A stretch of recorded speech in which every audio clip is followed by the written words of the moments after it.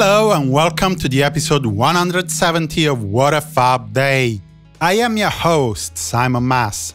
A key meeting, a discussion in the parliament, and a revelation about drugs are some of the stories we'll be focusing on today. Let's start the episode with yet another night at the Top 10 Club for the Beatles, featuring Pete Best on drums. The night was part of the second ongoing residency of the band in Hamburg, West Germany. It was the 80th show in a row played in that venue for the lads. 1 year later, in 1962, the same lineup of the Beatles performed a lunchtime and an evening concert at the Cavern Club in Liverpool. It was the 30th double feature in the venue. The evening concert featured a bill headed by the Blue Jeans, hosting, so to speak, both the Mersey Beats and the Beatles. Two events took place in 1963. In the early afternoon, at 3 p.m, a young Derek Taylor met and interviewed Beatles manager Brian Epstein for the Daily Express at the NEMS offices in Liverpool. The experience started off in a less than enthusiastic fashion, with Epstein being courteous but cold. After a while, Taylor managed to break the ice and conduct a good interview with Epstein. But that was only the beginning of the story. Taylor was to become Epstein's collaborator and ghostwriter of his biography, A Cellar Full of Noise, as detailed in episode 89 of this podcast. Later on, Taylor became the Beatles' press officer and further down the line, Apple's press officer. It all began today. On this same date, the Beatles were at the Playhouse Theatre in London to record their second appearance on BBC Radio's Easy Beat. The programme was recorded live between 8:45 and 9:45 p.m. The Beatles performed Some Other Guy, A Taste of Honey, Thank You Girl, and From Me to You. The show was broadcast on the 23rd of June between 10:31 and 11:30 a.m. 1964. Long Tall Sally was the fifth Beatles EP to be released in UK. It was the first to contain only unreleased material.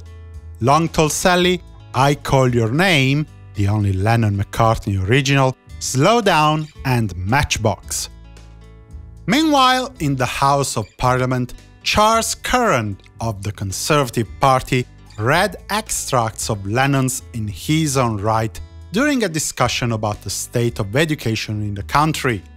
Curran noted John's feel for words and storytelling, but commented bitterly about his state of near literacy.